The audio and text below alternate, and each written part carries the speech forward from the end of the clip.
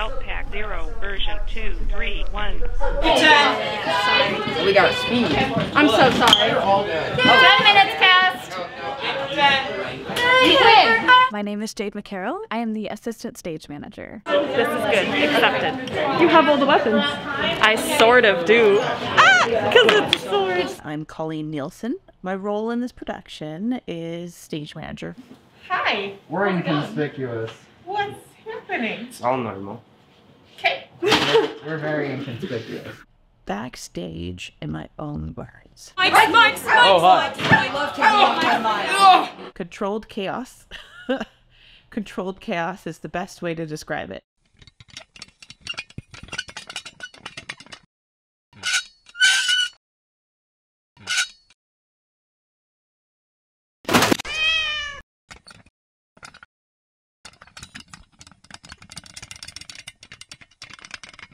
I am the A2 for sound. A dresser. Spot 1. The head dresser. A stagehand. I'm the second spot up. The lightboard operator, which is this beautiful thing next to me. I would describe running a show like, I don't know, it's hard to describe, but you just like do it, you know? And then you're done, and then you have this sense of, you know, finality, like it's over, except this is just a race that you do multiple times a week, sometimes even multiple times a day.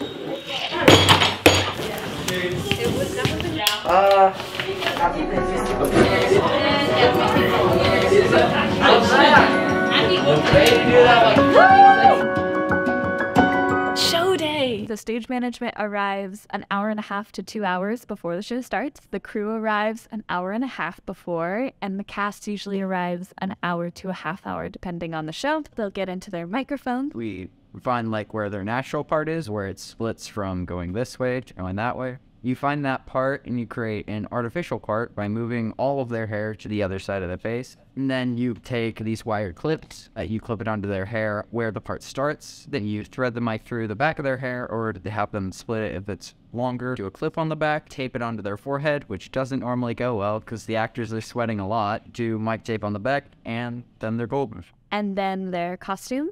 Pat, check. I will make sure they're all in the correct costume. They all have their costume pieces. Bandana, check. Especially the small pieces that get lost really easily. Show's in the bag. It's not gonna not be in the bag when I look in the bag. When I look in the bag, it's gonna be in the bag, and I'm gonna be like, hell yeah, I put this in the bag because Lainey told me that I put this in the bag. Has it ever not been in there? Yes. Yes. We all just have a pre-show checklist of something that we do before every show. Turning on my spotlight, my stand light, and my target to track people on stage. I'll turn the light board on. I set up a channel check where I go through every single singular light to make sure there isn't anything wrong with it, because maybe there could be a bulb out, or sometimes there's like lines within the light. And then me and the stage manager, Colleen, we will do a blackout check. You want to make sure that there isn't anything that's weirdly on to make sure that it's actually a blackout. All right, let's go. Q1, please, and house up. The sound perfect. I go out onto the stage and reset all of our set pieces for the top of the show. So like I'll move banners into the wings, or I'll change the panels on the Velcro booth things. Basically just make sure that everything is set for where we need it for the top of Act 1. Places! Top of the show, everyone. Places! And we have places. Okay, I'm gonna go ahead and start. House to half. Go. So there's two elements of stage management. There's me here in this booth as stage manager who's calling the show. And by call that show, it's like calling out light cues for our lightboard operator, calling sound cues for our soundboard operator, and getting that all set into what's called the call book. And the call book is sort of, if I were to die, somebody could come in, read the book, and be able to call the show. So light cues in my book will usually be labeled with an L, sound cues with an S, transitions with a T. One of my favorite parts of calling from a score is watching the music director, because each one has a very distinct way they call what's called a button of a song. It's the very last sort of punchy note. As a stage manager, you get to be like, this is, oh, it's happening, and if I call it right as his head hits this tilt, then I'm calling it perfectly. Light 137 is spots fading out. Those are always kind of fun, finding those nuances. Go. It's probably not what you think it means, being a lightboard operator. The lighting designer, Hannah, already designed all of the cues that I have to initiate during the show. You press the go button to cue the different light formations A spot operator basically has a really big flashlight, and they make sure the people are bright. This machine is the really big flashlight that we use. You can make the light smaller, bigger, change the color, and you basically just move it around to make sure that specific people that weren't lit by the actual lighting, you can actually see them, because that's a really big thing in acting. I know when to turn on my spot when stage manager gives me a cue. That is usually Spot 1, spotting blah blah blah blah, stand by, and then they will say go. As assistant stage manager, I'll connect with Mike's and Colleen and all of the things. As stage crew, it's our job to learn what pieces need to come on and off the stage, and kind of the behind the scenes choreography that needs to happen in order to make it look pretty on stage. The DOA transition. Maddie and I have everything prepped backstage with all of the pieces that come on. The first thing I do is I close that traveler, take the bus piece off. Maddie then brings the elevator piece over, and I move the blue blocks into their standard position. I make the other elevator match it, and then she sets up Herman in the chair while I am putting the plant. She adds the sign. And by the time we've done all of that, it's about time to fly. We're getting faster at it though. So like we're no longer in like, mode, great. Then I go back to the traveler and I wait for Colleen's GO, and I open the traveler, duck behind that elevator, push the whole thing forward to hit its glowing spike marks. I get another GO from Colleen, and I put my back foot on the elevator and hold both bars so that I can push it open on the ding. Then we keep going. I grab both pieces of it and pull them together. Maddie and I scooch the whole thing center stage, and then we wait.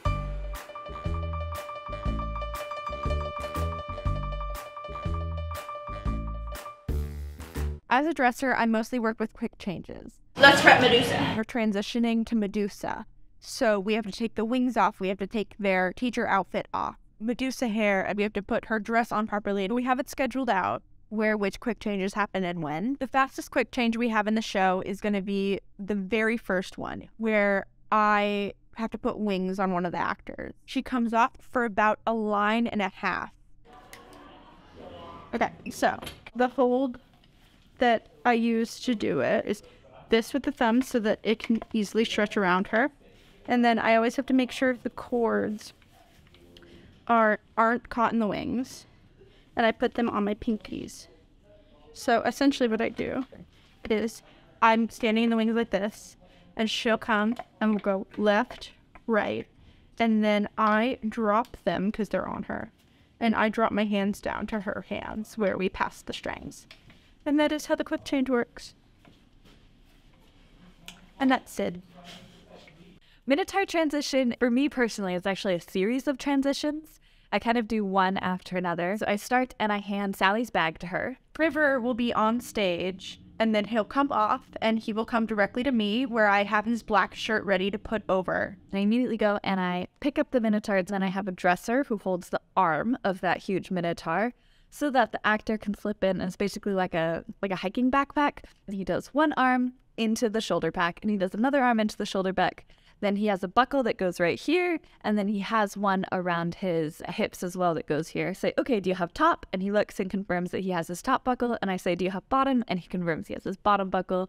By that point, I slowly release the weight, and then I have a dresser, because he's tall, reach up inside of the head, and there are two flashlights on the inside that make each of those eyes glow. He says once it's on him that it's pretty light, which maybe I could get because backpack formation, but moving that thing around, I think it's a heavy. So I don't know, he might just be being a man. So we get him into that, and then I run to the other side of the stage and I do a Percy sword transition while he's fighting the Minotaur. Percy, sticks his hand out, drops the pen, and I put a sword in. Once that's done, I move back around, and then I grab the bars again, and I say, okay, and he waits for my okay before unbuckling. Then he unbuckles, and I set it down, and that one's a pretty fast one because I almost immediately get my standby for the fly, and then the dressers make sure that it's balanced and turn the eyes off while I am then pulling the fly.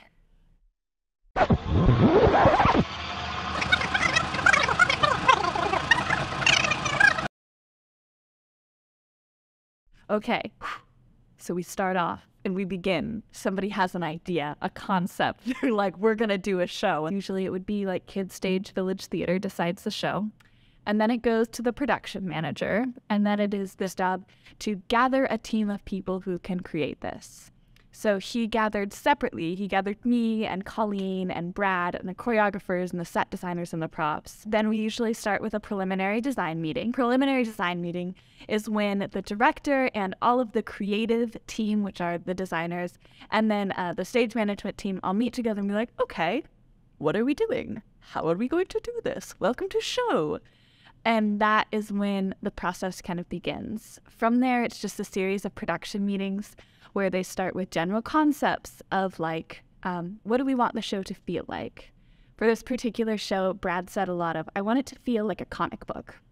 So then all the designers, props designers, set, costume, they all walk away and they say, okay, how can I build costumes and set pieces and props to make it look like a comic book? And then they come back and they say, here's my initial idea. And then the whole team talks about it, and Brad's looking at it and talking about it. And then they take it back and they do that a few times until they have their final designs. And everyone agrees and they say, okay, this is what the show's going to look like. Right about that point is usually when auditions take place, and that's also when the build starts to begin. So the physical costumes are being sewn together, the wood is being cut, or in this case, the metal, or the set piece is being welded. I'm usually called in about a week before rehearsals start. Stage management team will come in. We will prep all the paperwork. What that means is we're getting all of the scripts put together for the cast and crew. We're getting breakdowns and calendars set.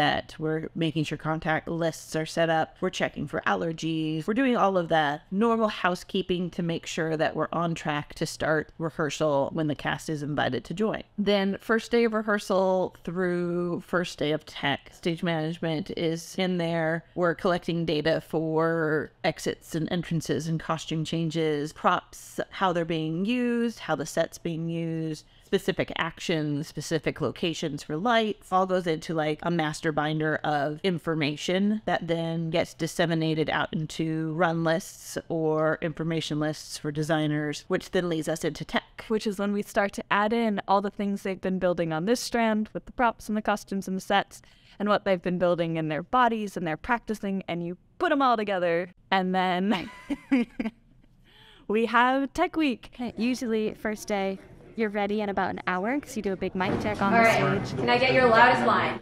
And then we just start top of show, scene by scene. We will stop for scene changes. We'll stop for costume changes. We have what's called a hold, which is where you just stop the show entirely. Just slightly adjust a set piece and put a spike mark down with just a piece of tape that says exactly where it's supposed to go, just so that a light hits a piece just perfectly, or just so that the dancers can kick their foot up at exactly the right height and not be covering a different set piece. So it's just very detail-oriented, but in everything. The stage management team separates into their separate world. The ASM will head backstage and they'll work with the crew for making sure all the set changes and the costume changes go well, whereas I will move up into the house and we'll start working with the sound and the lighting designers and the directors to really clean up and make the looks of what the show is supposed to look like and how to call that show. It's kind of just okay, if we're going to do this thing and we're going to have it look good on stage, and if we're going to have it look consistent so that it's the same show every time, what are all the little puzzle pieces that need to go together for that to happen? Do you want to physically open it, or do you want her to? What seems more character accurate? I don't know why a person would just walk up to another person's animal and be like, hey. And so Tech Week is really just, it's puzzling it all together. So all the rolling blocks come off to my side. Yeah, it's just a long process. We do 6 days of rehearsal. We do 8-hour, 10-hour days sometimes. Working a lot today, because, you know, it's loopy time. I'm very tired. Personally, I love Tech Week. Dang it, you got the 8 that I wanted. It really is the epitome of everything we've done so far. And all the chaos that happens, I usually enjoy facing it like, okay, what can we do? A show needs tech because you could not run it without them. You need to have people that come in and build the set and make sure that the set functions. Or if you want to have props, and you need people that can come in and design the props and make sure that they work and lets the actors know like when to use them and can manage them, or have people do the transitions well on stage. If you want to have lighting for a show, then you need to have people that design the lighting and run the lighting. It's just kind of necessary to help transform it from people talking on stage to like a production? I am an actor first. I've never done Backstage before. This is my first time taking any show I'm typically on stage acting. Honestly, in actor mode, I was really used to tech just being a whole lot of sitting around and waiting, but now I actually know what's happening in the booth. People don't realize how chaotic it is backstage because there's typically a whole lot happening all at once. It's like there's a whole other show going on. Every actor should try being behind the scenes at least once. I don't really think that actors realize that that's going on backstage. Can you guys see the ducks? Yes, there is. Ducks? Ducks? Ducks. Ducks? Ducks. Ducks! The advice I give to young stage managers is basically there are two things that make a good stage manager. Like anything, anyone can be it, anyone can jump into this role, but all the stage managers I've worked with who are really good at what they do. First is that they are people.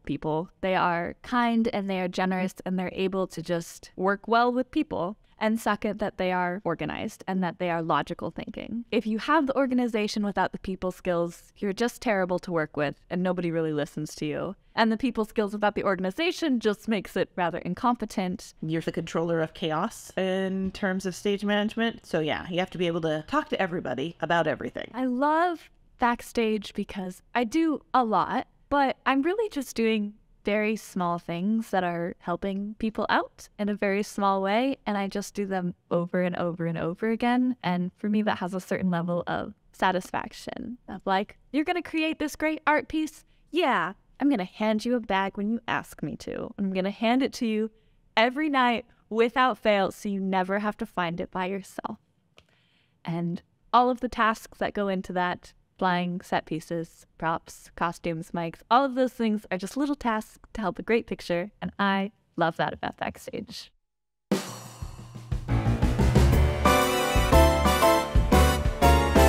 I'm just kidding. I love all of the actors. I love most of the actors. I love some of them.